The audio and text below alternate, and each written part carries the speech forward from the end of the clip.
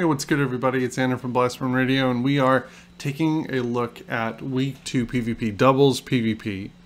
You can see me getting everybody straightened out for entering order. We're going to be leading with the double birds. Two reasons for this. Carmelite has Tailwind, which is really good setup for the team. J Balvin has Boom Burst. Like there's a lot of potential here. Like J Balvin can Boom Burst, while Carmelite, I think Carmelite has Protect at the moment. It's been a while since I played this match. I guess we're going to see here in a moment. But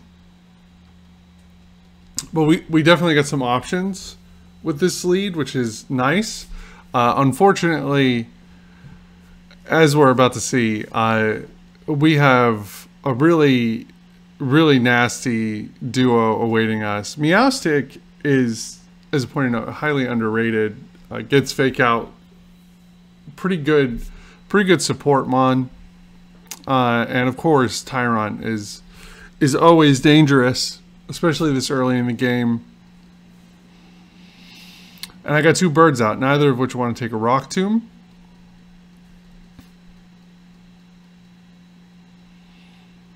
Yeah, I do have Protect. I do have a Protect in the moment here. So we end up taking the Chatot out and sub it in for the Hippo, who has great defense and can absolutely take a resisted hit from Tyrant. It does take a fake out, though they were trying to prevent the early game Boom Burst. Here comes the Rock Tomb. The hope was to fake it out and drop it to the ground. But London actually takes it pretty well, and we don't really care that it's slow. We got some chip damage from Peanut on Peanut, so that's great. Unfortunately, I have to make a decision now, and I gotta figure out what to do with this Aerodactyl that's still out here.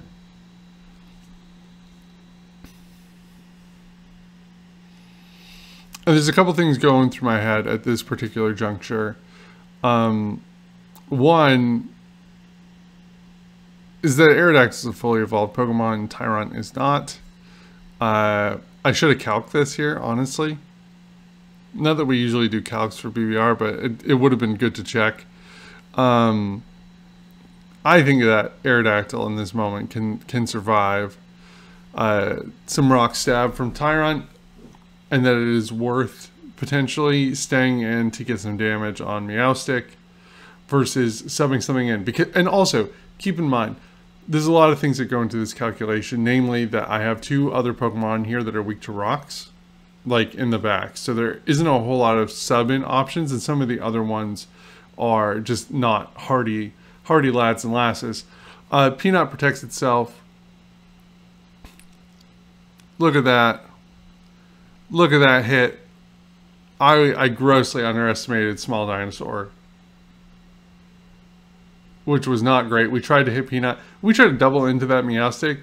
That Protect turn for Steven. So good. Such a good turn for him. Such a bad turn for us. Reasonably speaking, if I had subbed out, I don't know who I would have brought out. Probably Hugo.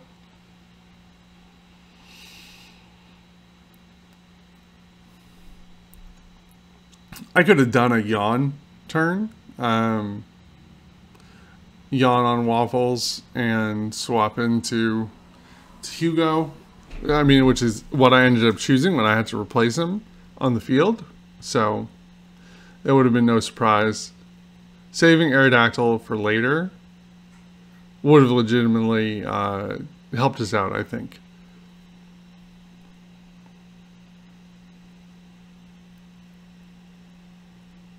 There goes Peanut out the door. And it's a shimmy with the Intimidate. What a great week 2 mon. Gyarados is so powerful. And that Intimidate for a doubles match is absolutely clutch. Out comes Taquito for Steven here, which is a great sub-in considering we got 2 ground Pokemon on this side of the field. And keep in mind, we didn't have a whole lot of type variety coming into this week because of all of our deaths. And so like we're in a rough team building spot this week.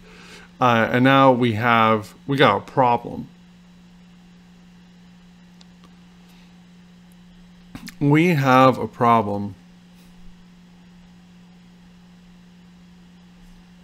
I gotta choose somebody to come in on this shit. And unfortunately, because ice doesn't resist crap, like at all, it is a rough situation out here. And Taquito leaves as soon as he comes in, pretty much. And out comes Optimus. This little shithead is way better than he has any right to be. Poniard isn't what I would normally consider outside of Little Cup to be something outstanding, but Bisharp is, and I mean Poniard is just Little Bisharp. It does a lot of the same things really well, but one of the things that Steven has on his side for this match, because I'm pretty sure he got it this week, is Choice Band, and priority on Sashimi. It also has some really great moves that he wouldn't otherwise have access to. Here I am trying to slow this this Durgan down with Stun Spore, and thankfully that hits, which is fantastic. That Dragon Rage, though, not great. Really not great. And here come the Sneaky Pebbles. Both of my opponents have Sneaky Pebbles this season, and this early in the season, and it's very bad for me. It's not a good time. I have too much that flies or is fire.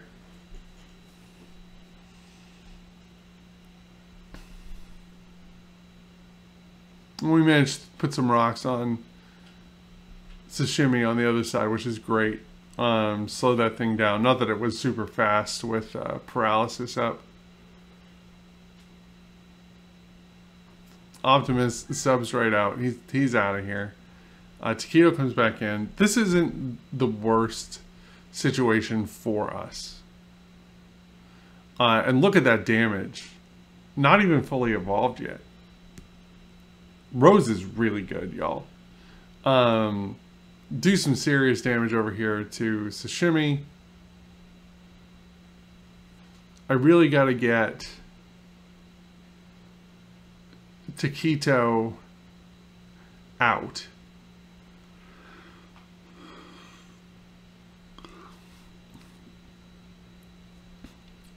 Or take London out of the fight, because he's not going to live.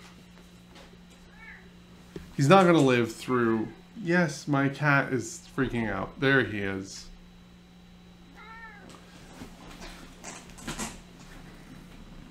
Look at this. Look at this monster. He's our very own Poke friend. But we choose instead of assaulting Taquito to try and get Sashimi off of the field, because Gyarados, even paralyzed, is a huge threat. And its ability to come back out and intimidate is... It's more important to remove that threat than it is to deal with the Quilladin in the moment. But for reals, J Balvin takes like some serious damage from those rocks on the way in. Again, Sneaky Pebbles doing that work. Meowstic comes out and can drop some psychic moves, which obviously is not super great for us. Sorry, catitude over here.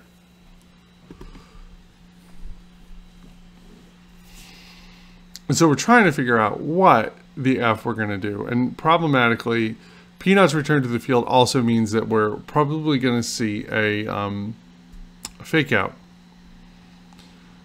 Which sucks. Because now I have to decide, is Steven going to drop a fake out on one of my Pokemon? Or is he going to forego that with the assumption... that I'm going to know that and just nuke my plant, which is not fantastic. Unfortunately, we did take that fake out. We did a swap, so we didn't get much done this turn, and now we got a Poniard interface.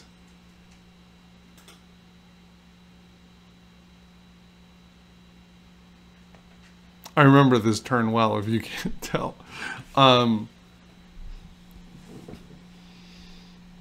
The battlefield is just a mess right now, and what I'm thinking about here is how that poniard has priority and a choice band, which is like legitimately not great.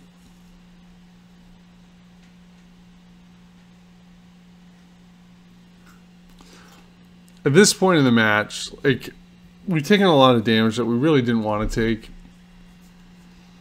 Here's the priority.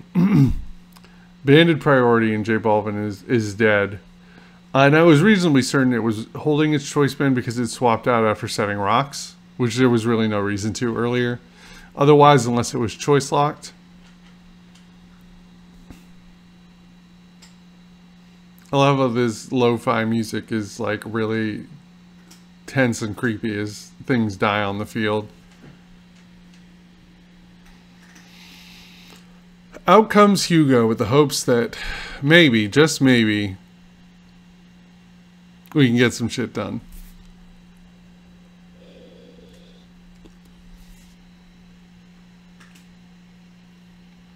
I really want this fucking Meow Stick gone.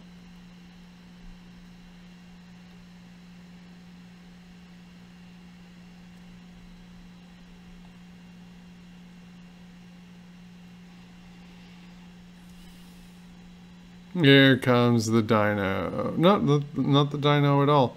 Taquito coming back out. Oh, and that special damage. The hippo is not here for special damage.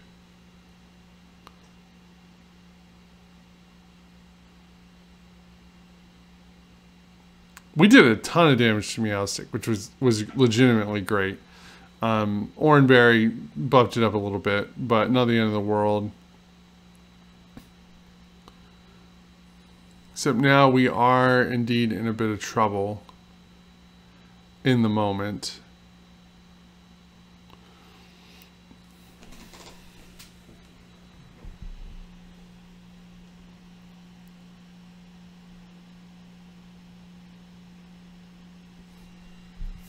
I can't decide on who to bring out here.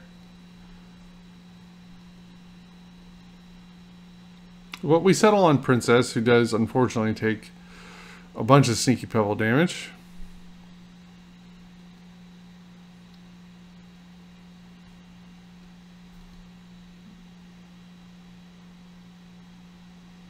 Icy Wind is a great move here. Not only is Ice super effective against one of the slots on the other side, but it'll slow things down, which is really awesome. Psyshock does this hashtag too much, which is not great, despite being a move that is wildly inconsistent in the amount of damage it does.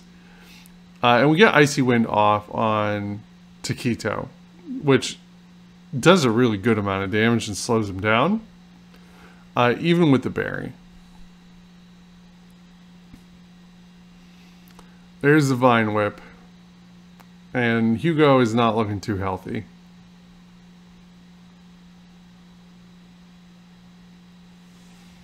Hit by the Sandstorm, and then we take his Oranberry and eat it, which is freaking fantastic. What a great moment.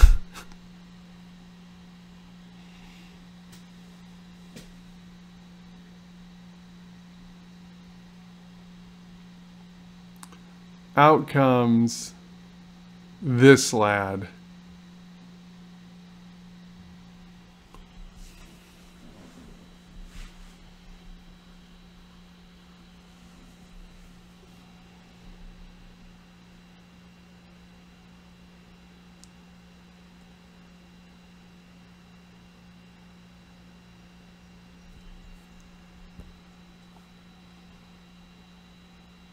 I love how I should be thinking about how I can kill this poniard, and the camera is reminding you of that with that zoom in.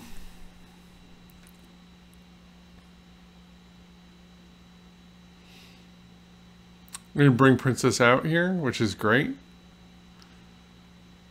Bring Rose in. Hugo uses Protect. Optimus tries to Sucker Punch, and there ain't nothing going on, and Lychee can't affect Rose. This was a great turn for us. Like, legitimately, this was a great turn. And here is where I'm going to fuck it all up.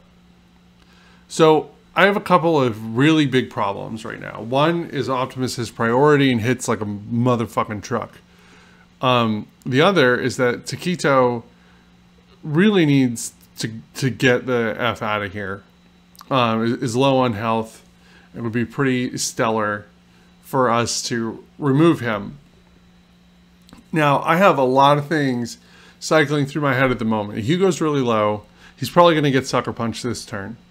And not get an opportunity to actually attack. So it's very hard to think about what we're gonna do, here, and I can't decide whether I want to try to get a second Protect off, whether I want to try to kick something, and what I should, more importantly, what I should do with Rose.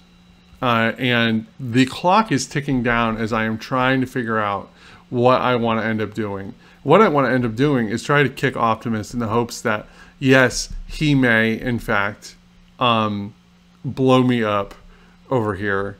But with Roselia, we could either Stun Spore something or eliminate Taquito. Right the fuck out of here. Just get it done. But I'm not paying attention to the clock because I am trying really hard to make good decisions, and I take too long, and then the game decides for me. And folks, it ain't a great turn. We Giga Drained the wrong slot. We really needed to Vena Shock that slot.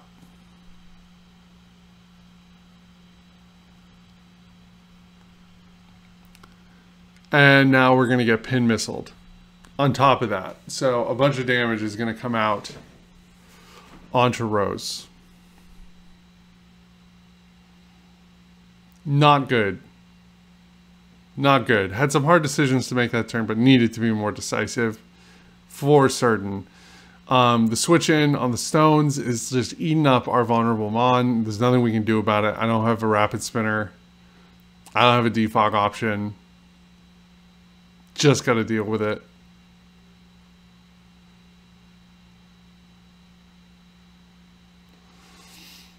At this point, I'm desperate, right? Like, the match is not going well. I need to give myself an advantage somewhere. And poor Princess just gets shredded. And now it's 1 on, like, 3. This is a really not good situation.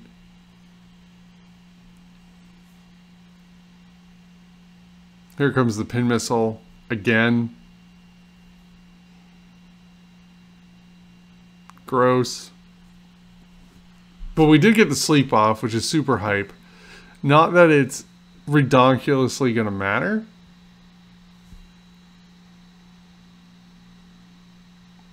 Because we got 20 health to take down 3 Pokemon, and action economy is not in our favor at this point.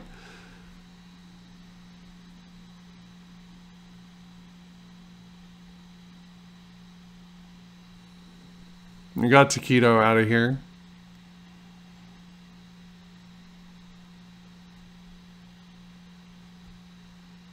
And here comes Pinsir with its much better stats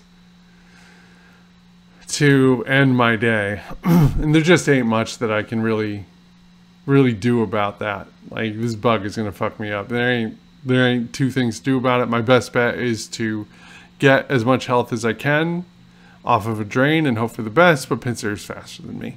And Rose goes down, and that's the match. A really good match on Steven's part. I made some really critical mistakes here. But to be fair, I was also up against the wall from the go. I did not have a lot of good options. Transitioning right into our match with Celeste, where we have almost the same team makeup, except we brought Samsara, We need someone to do something about that Skarmory. It's a real problem.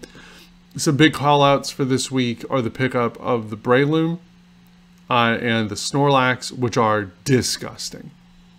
We are now facing down 2 walls.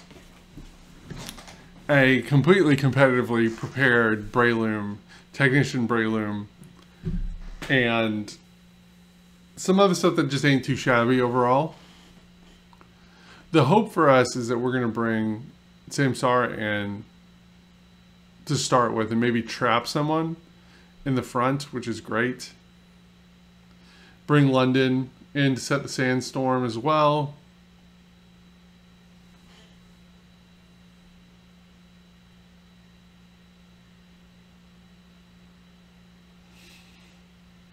And there we go. Match is starting.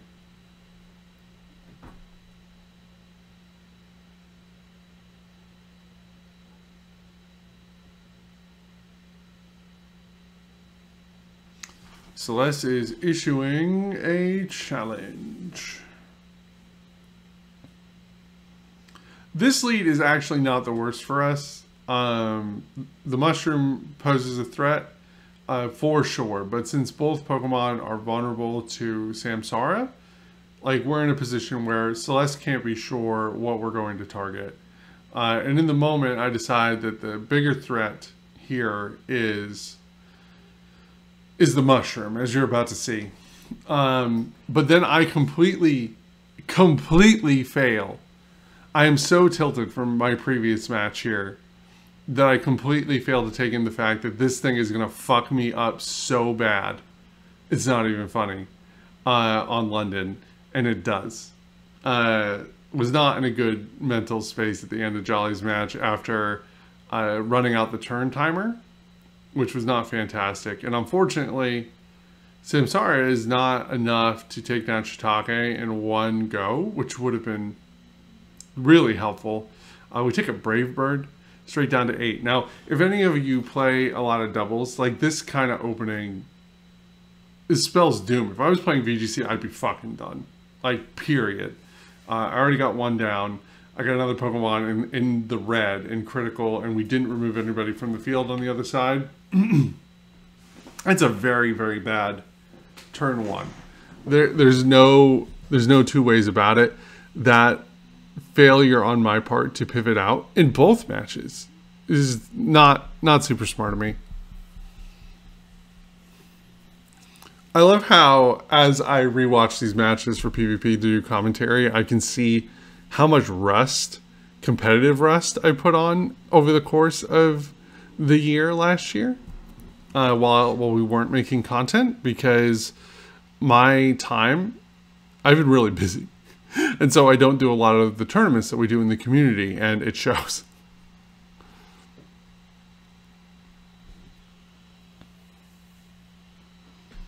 And we're going to try to see what we can do here. There goes Starscream switching out. And out comes Benson. And here comes Mach Punch. That was a disgusting Mach Punch. That mushroom isn't boosted. Like outside of Technician, it doesn't have any boosts up. It's so bad. It could be Life Orb, I suppose. Either way, just devastating. We are in like dire straits over here. And we managed to trap a Charmeleon in place, which is not the most effective.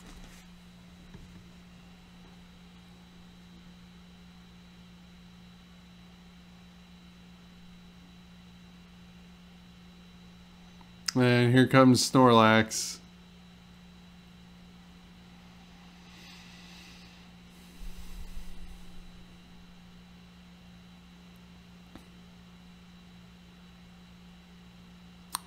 Decide to drop the chatter to get the confused off somewhere. We got to figure out where the best place to put it is. But the problem is that Snorlax is so specially bulky And even though I would rather remove Snorlax from the field, the chances of that being impactful are so minimal that we drop it on Charmeleon. And it does a fair amount of damage and it confuses it, which is great.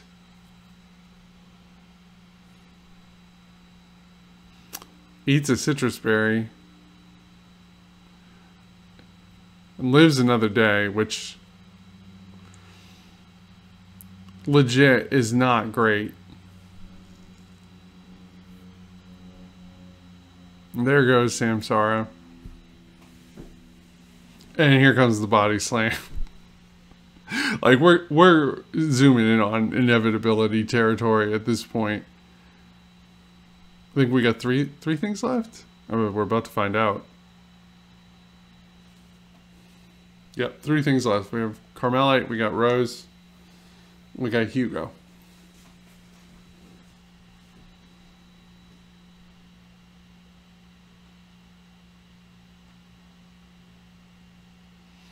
I love how my lo-fi beats have lyrics, and I tell it every single time I sit down to do one of these. Don't give me lo-fi beats with lyrics. Just give me the beats. Just the beats. And it never listens to me. Out comes the Rock and Ground crew. We decided to get a double kick onto the Snorlax, and in the hopes that we can actually do some damage to it. And finish off Benson, which is really, really needed.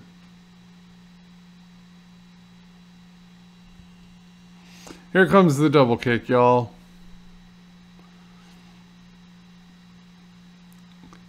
For real, I think we took more damage from Rocky Helmet than we did to that Snorlax, which is a huge fucking problem. This was the moment I knew Hugo was going to get retired from the team. And he got a yawn off, so now we have limited switch options at this point. And I got to make a really tough decision. Are we staying in and taking a nap to get some damage out of here? Or are we gonna just go have a bad time?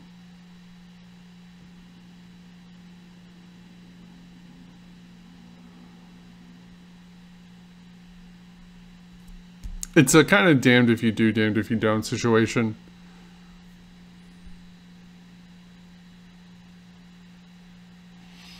And ultimately, since we have a grass Pokemon in the back, we decide to see what we can do for damage on this turn before we take a nap. And we do some damage there to Yum Yan, but it is not exactly what we're looking for. And the second kick isn't enough to bring Glimmer down, which is not great. And here comes Refrigerate Return. Absolutely demolishes me. Here's the yawn. There ain't anything we can do about taking a nap now.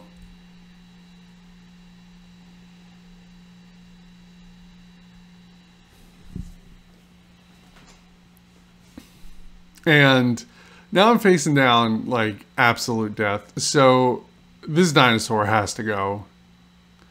Regardless of what I want or don't want, it's really going to get out of here. I'm reasonably certain that we're going to go first. Get this thing the heck out of Dodge.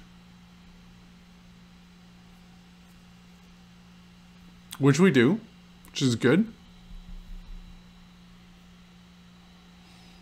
But y'all know what is in the back over there. There's Rest, which is god awful.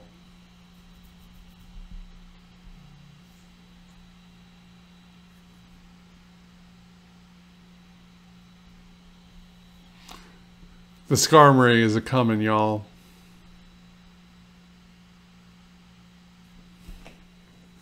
The Skarmory is a-coming, equipped with Brave Bird. Hugo is asleep. Not good.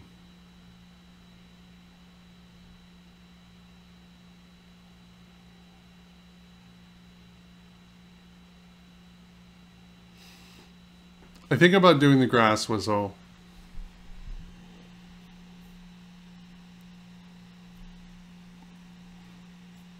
And instead I settle on the stun spore. Just because it's so unlikely I'm going to hit that grass whistle.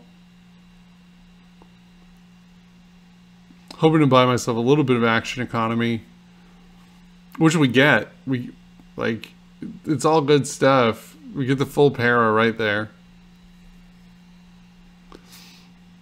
But this is us fighting an uphill, not even an uphill battle. Like, this is a mountain battle at this point. Like, we're in a real bad spot.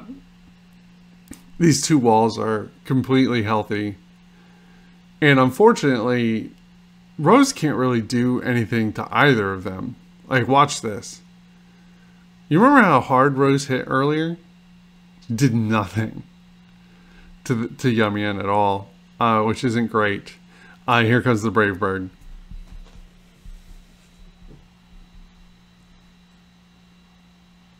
And yeah, we're made of paper, so Brave Bird takes care of your girl Rose, and now,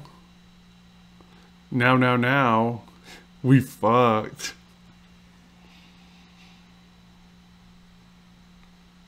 But that's okay. Like, legitimately, I look back on PvP this week, and like, I try to acknowledge the fact that I had 4 deaths this week. And while some of the types that I lost, I also had like types around for, like, it would have been good to have some more variety. Trying to break these 2 walls almost impossible. And I played better against Steven. I made some critical mistakes in both matches. To be totally honest with you, I own those. Those are mine. My B. But they were largely the icing on the cake of a very difficult pitched battle on my end. So I try not to feel too badly about it. And there we go. That's the end. Hey y'all, it's Anna from Blastburn Radio. Thank you so much for watching and joining me on our journey through the Kalos region. If you want to make sure to keep up to date on all the gameplay for Blastburn Radio Season 8, you can do so here on YouTube, and only on YouTube this season. So make sure you hit that subscribe button, maybe give us a like if you enjoyed the video, and additionally, if you want to make sure you don't miss a single video, you got to hit that bell. That's the way YouTube works. I don't make the rules. From all of us here at Blastburn Radio, thank you so much for watching. Thank you for loving our show, and we will see you next time. Bye.